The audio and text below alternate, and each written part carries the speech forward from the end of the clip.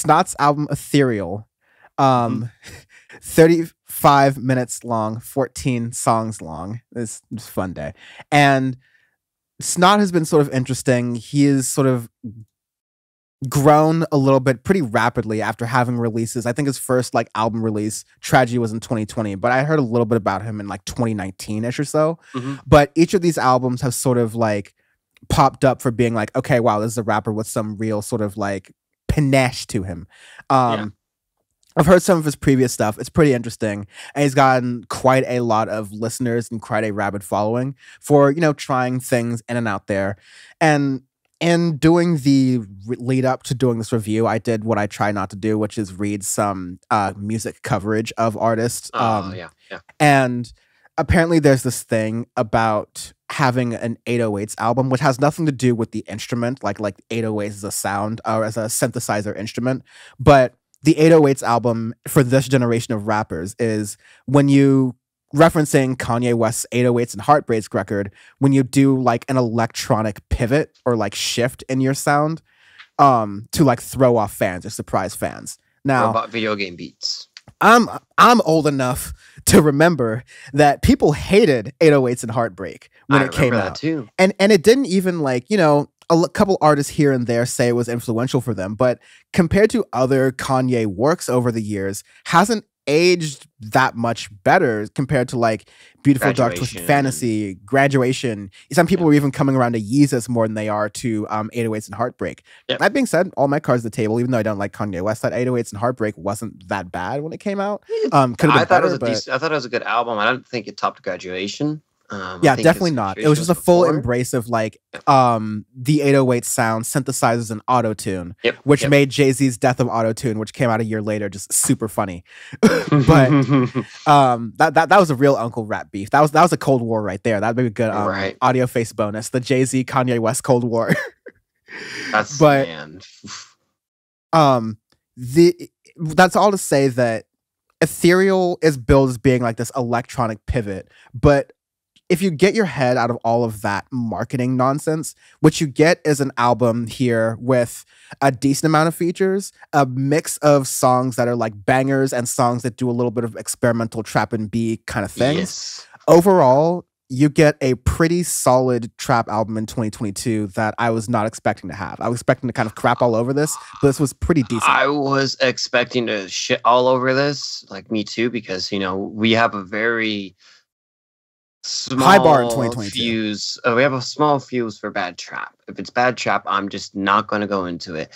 And our scale is YB better or YB not better. YB is not even fucking touching this with his tongue. Like this is actually a really, really good album. The first song, is the intro of My World. And it's like a nice little spoken word piece. It's slow, kind of like just sets the tone for the record. But then the second song, Doja with A$AP Rocky, is just in your face, banger of a trap song. Fucking love this track. Like you just hear it and you're like, this goes hard as hell. Yeah. Absolutely love it. I really Doja Cat, for the record, was like, please don't involve me in this. So she doesn't want to be involved in this. And we also shouldn't make light of this thing rappers do where they just like throw out, oh yeah, I slept with this like artist here. And they're like, no. But nevertheless, but I'm gonna make fun of alt-right Doja Cat anyways. So, whatever. Yeah. No one's winning in this battle here, but you do with A$AP Rocky get like a banger of a track. And there are some like major bangers here, but then you have tracks like Blue Moon that follow after that, which, not to cut you off, Song, but I think you're going to get into like the variety you get there. I was going to say that, yeah. Like with Blue Moon right after, it slows it down and you get into like this, your neo-pop trap and B style. And it's like, whoa. It's indie. It's straight up indie. And then with those three tracks, right, you have My World, Doja, and Blue Moon featuring Teddy Jones and A$AP Rocky. Those three tracks are all very, very different, but they still go together. They're still cohesive, which is honestly very difficult to do within this genre. Like you can do all these different sounds, but a lot of people, when they do that, they make the record about 18 hours long, and it's like it just gets washed out. But within this, short frame of 34 minutes, you really get to hear those sounds, and that's the one that really got me. When Teddy Jones came on the feature, that's what got me into this record. I'm like, wow, this is incredible. Because yeah, that's when it turned into an indie song. It's fantastic. I've really, really liked it.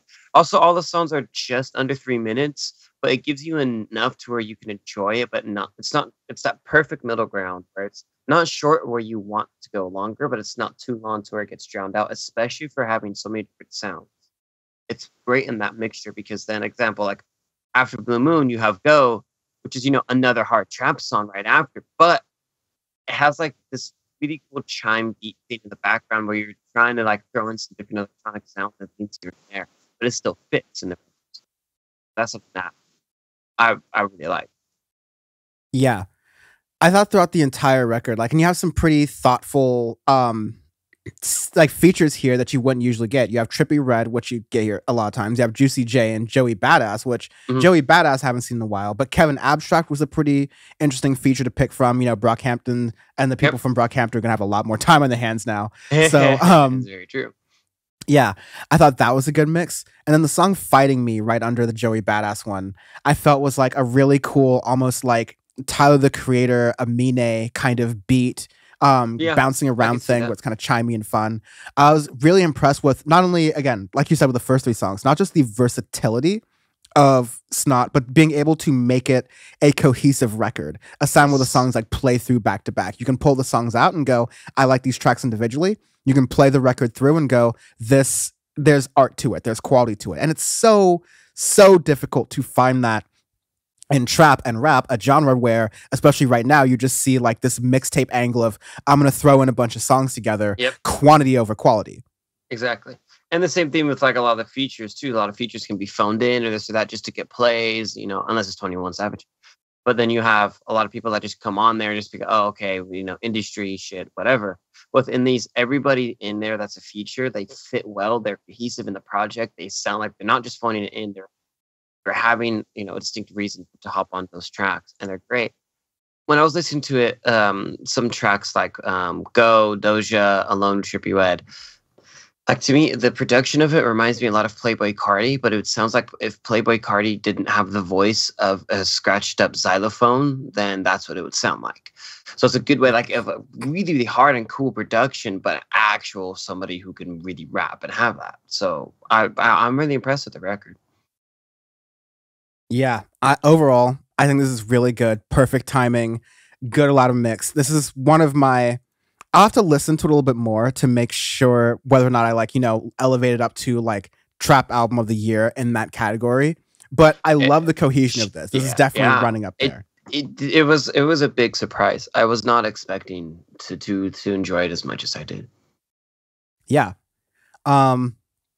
Arbitrary scale this week. We love our arbitrary scales on Audioface. We do arbitrary scales because we just did a review. We told you that we liked Snot and we were gonna like do not sleep on this kid. This is gonna like be one of the top rappers in the game if he keeps this up. All right. That was our review. If we put a letter to that or a number to that, you would just compare it with some other review and go, oh, why'd you give this number to Snot and this number to YB? Does YB actually better? I don't know.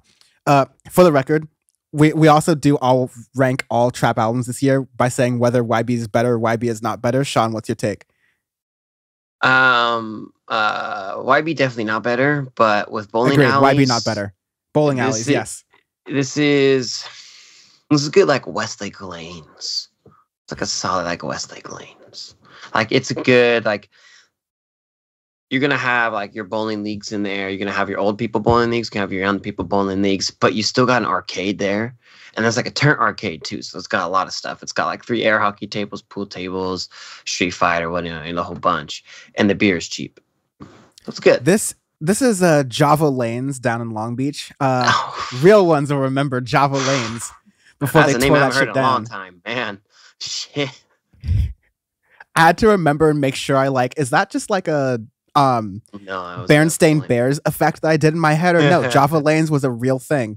They had like tikis and it was all 70s style. They had like a pointy ass roof. There's hella asbestos in that roof. Oh, extreme. Popcorn ceilings and everything. But hey, it was really easy to get blood off the lane. So it was a nice, reliable bowling alley. Of course, we're referencing the thing that happened with DaBaby earlier this week. Has how arbitrary scales tend to work.